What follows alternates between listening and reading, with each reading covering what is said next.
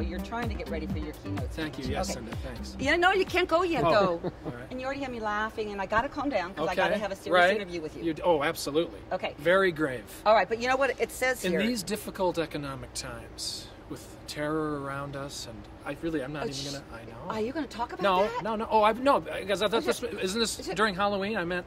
No. Oh. No. Not a good cover. All right, no, sorry. No, I'm sorry. Go ahead. But you know, it went away. But it says here, your mom says, "Oh, you're breathtakingly mediocre." I mean, really, how do you live with that? Your mother? It says it right here on your website. My mother said.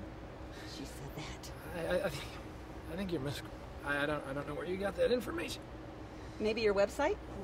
Oh, right. Oh, that quote. Yeah, she did say that. The Levity Effect. Yes. It is a book, and we are taking that seriously. What's the one thing that you really hope people take away and go back and do in their homes or their lives? In their at work and at home, just lighten up and be yourself. Don't be afraid to really show the same personality you have at home, at work, and vice versa.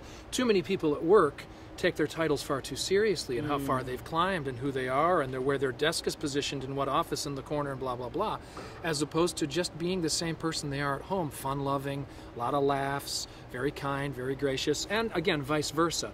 Some of us are also the class clown and a lot of fun, but Cinda gets home and the children run for cover. You know what I'm saying? You have to make sure you're the same person everywhere you go. That's what I hope people take away. Oh, thank you. We're really looking forward to it. They're going to be laughing all the way. Yeah. Now go get some breakfast. Okay, yeah, I'm starving. All right. Do you get a bite to eat in Vegas? Yeah.